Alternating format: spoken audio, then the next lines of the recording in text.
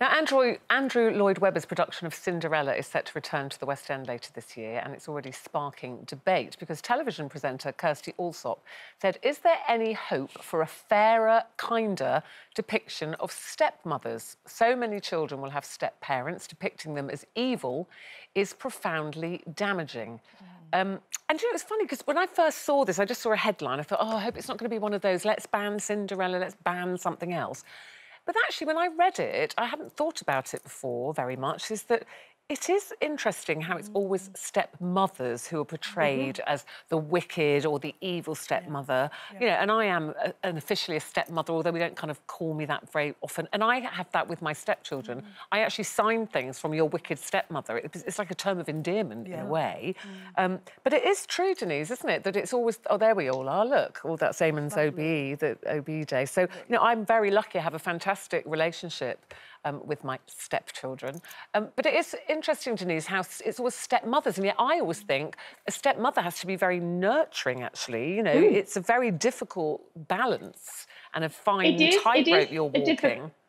It is a very difficult balance, and I think how stepmothers are perceived is really how a relationship ends. You know, I mean, I was just so thrilled when my ex-husband, Tim, the boy's dad, you know, the fact that it's Jo, because she's the most wonderful stepmother. We have a great relationship. Similarly, I do with Lewis. But I think that there's also someone I was there's my brood. There's also someone I was talking to recently who said that she has a stepson who is about 8.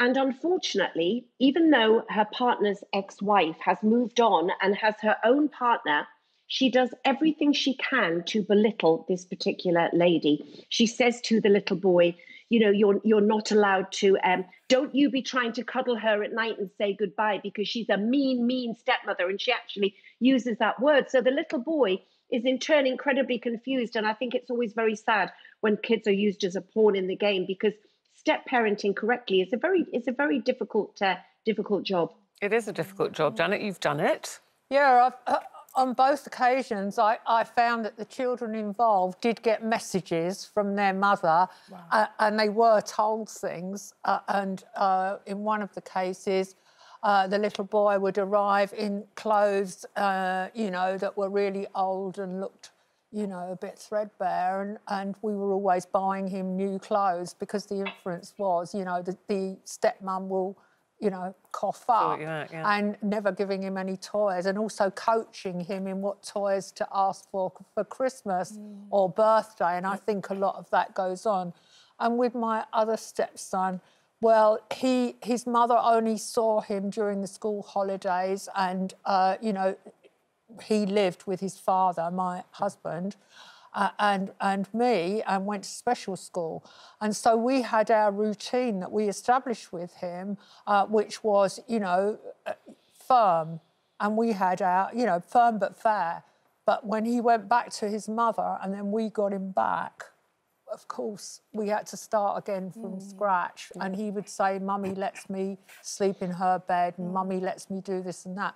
And, you know, part of you inside seethes with rage, but you can't show it. No, it's tricky.